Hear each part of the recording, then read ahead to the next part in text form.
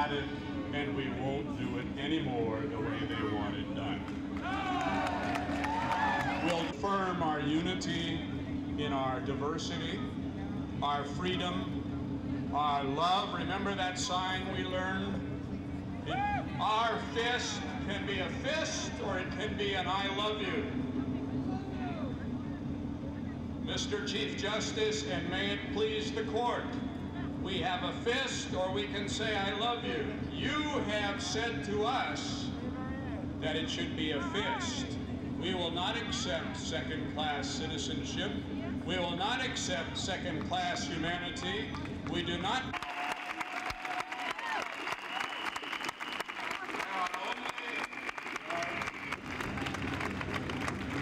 There are only so many times we will peacefully assemble, Mr. President, Mr. Governor, Mr. Jesse Helms, Mr. Ed Meese, Mr. Jimmy Swigert, Mr. Jerry, Mr. Lyndon LaRouche, Mr. Pat Robertson. This is a revolution, and it's up to all of those names and all of those titles that we mentioned, whether it remains a peaceful revolution. But we are that it is to be purchased at the price of chains and slavery. I don't know what course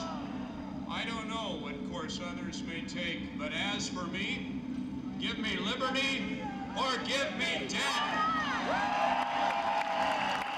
Bad Judgment Day, Justice O'Connor, bad Judgment Day. John Paul Jones said, I have just begun to fight. Let's begin the fight. There are people out there, hold up your buckets. There are people out there with buckets. If you feel that you want to help, if you want to put in something in those buckets, do it. We're going to pay the expenses of this rally to tell this justice and all those justices what we think. And then we're going to divide the rest between two revolutionary organizations, National Gay Rights Advocates and Mobilization Against AIDS.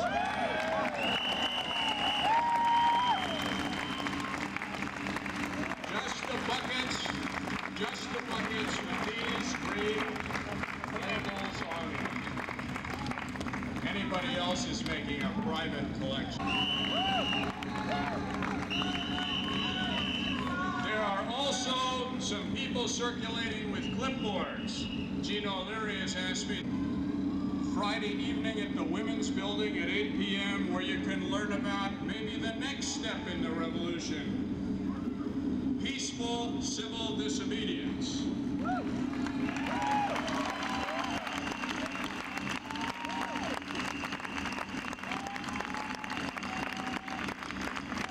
On these microphones and going home and accepting second class. They have another thing coming. As you make whatever contribution you want to make, would you say with me, give me liberty or give me death?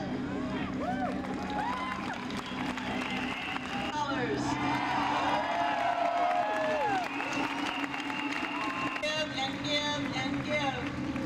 If it hurts, you're not giving enough till it really participate. Please, the people with those clipboards, circulate, and let's get some names and volunteers for the National Gay Rights Advocates. Our next speaker is a moment in the history of the Supreme Court back in 1954. Basic rights of other people. In 1986, we have another great social movement. The movement of women and of lesbians and gay men toward sexual naturalness and toward an end to the perversion of male and female relationships that poisons the life of this country. And this Supreme Court has looked at that movement and has seen nothing but the rights of bigots to impose their bigotry on other people. I've been standing here looking up at the San Francisco Hilton Hotel, You're hearing from a bunch of lawyers, but I came out in this town as a night auditor at the San Francisco Hilton Hotel. And I want to say, if we had police checking on what goes on in those bedrooms with all of those convictioneers from Georgia and Texas, that place would be empty in 30 minutes.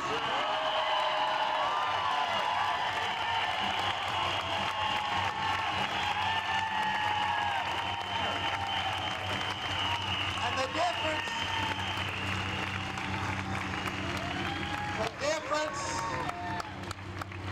difference, of course, is the people that are being attacked. The Supreme Court was not dealing with the rights of American citizens. It was acknowledging the rights of bigots to define second-class citizenship in a way that reaches into the most private of all human activities. I say it is a scandal in 1986 that not only lesbians and gay men, but all women are still having to fight for the right to make the most private and personal decisions about their own bodies and their own children and their own feelings. Interests that must be served. And I know that by doing what the Supreme Court has done, when there is an issue between individual freedom and bigotry, the court, I want to forget about the Supreme Court a minute and say something to my fellow lesbians and gay men. And please do not measure our movement by what Sandra Day O'Connor has done, or by what Lyndon LaRouche has done, or what Danemeyer is doing, or anything else. I am tired of reading all this crap in the paper that it's all over for us because of what these people are trying to do to us. Please measure our movement by your own anger, by your own determination to make change in this society, by your own belief in what we are doing.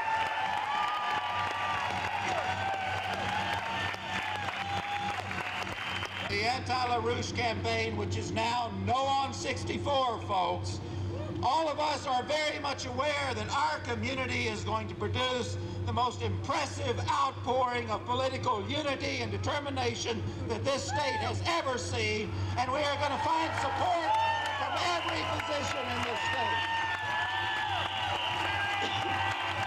Fundamentalist religious dogma to support an otherwise hopeless case has left the Supreme Court's decision, as other people have told you, is completely inconsistent with the development of American law and constitutional freedom over our country's history. It's for intrusion, a license for harassment.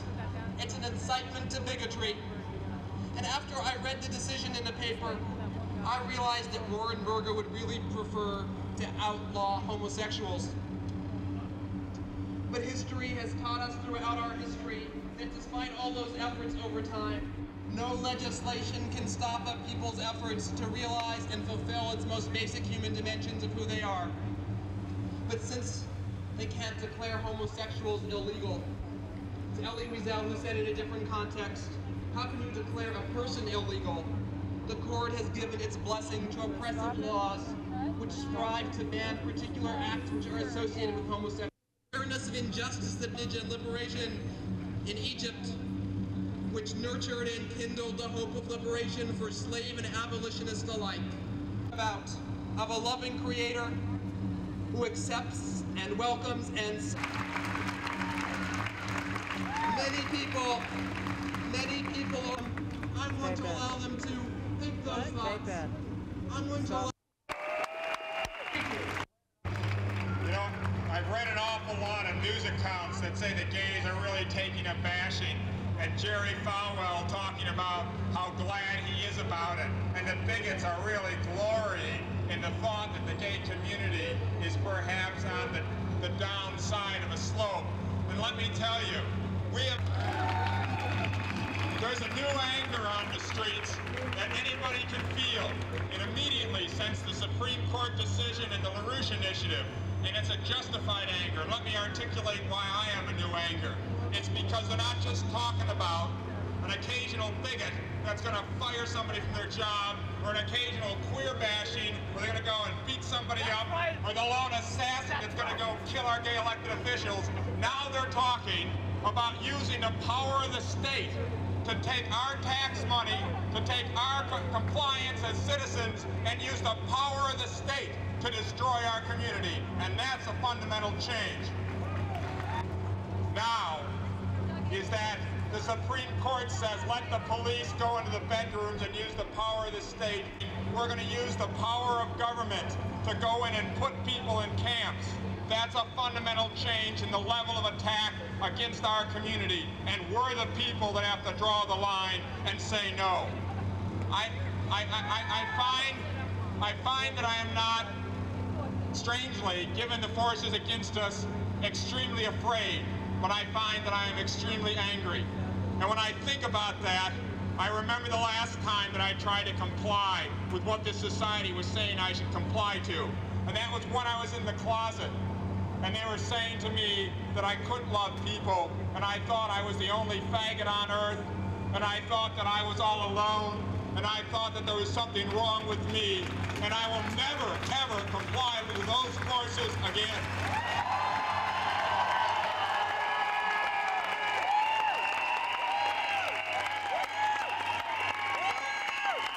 So I don't care. People should register to vote. Thinking about people leaving their jobs to work in this campaign.